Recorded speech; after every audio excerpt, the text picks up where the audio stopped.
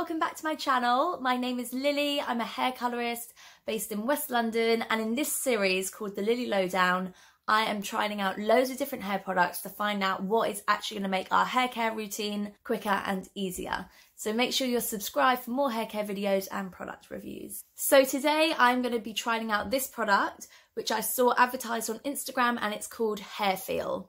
It's a hair product that's designed very similar to a mascara, and it's made to smooth down all your little flyaway hairs and keep them down for most of the day. This product contains jojoba oil, evening primrose oil and shea butter, so some really nice kind of nourishing ingredients that aren't going to damage the hair. You can see these little frizzy hairs. I've got them on top and all here. And unfortunately, a lot of the time, these little broken hairs are down to things like heat damage or being quite rough with the hair around the hairline. So I've got lots of tips I'm going to post on my Instagram if you are interested in trying to tackle this problem a bit more long term. So my plan of action is to do one side of my head with the HairFeel mascara type product, and the other side of my head, I want to use this product, which is by L'Oreal. It's one of their super strong hairsprays called Technique Fix Design, and it's amazing for keeping all the frizzy hairs down. Okay, so I'm going to take this out of the packaging. It's got a very, very subtle floral smell. It's kind of like, it's like roses. Okay, so I don't think these space buns are actually the best hairstyle for this test, so I'm going to switch them up and do a bun instead. Where's my stick? So this side, we are going to do HairFeel. Okay, this is what they do in the advert. Oh yeah, that is better. Okay, wow. This works for buns and ponies rather than space buns. Didn't really work as well. Now I can try it on these little hairs as well and smooth those up.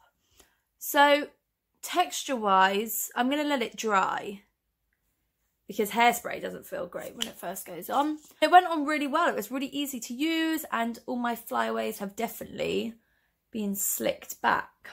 So second side with the L'Oreal product. You can see the difference. I mean, I have fluffed it out a little bit, but my hair, if it's windy, my hair does go super flyaway. I'm just going to put this product like a serum and basically smooth it back. Okay, I'm ready for the park. I will see you guys in a few hours and I will let you know what I find out. I mean, get down. There's definitely a clear winner so far. Oh, it feels really soft this side as well now. Okay, perfect. I will be back and I will let you know how it goes. Okay, so I'm back from the park. These products have been in my hair for about 5 hours now.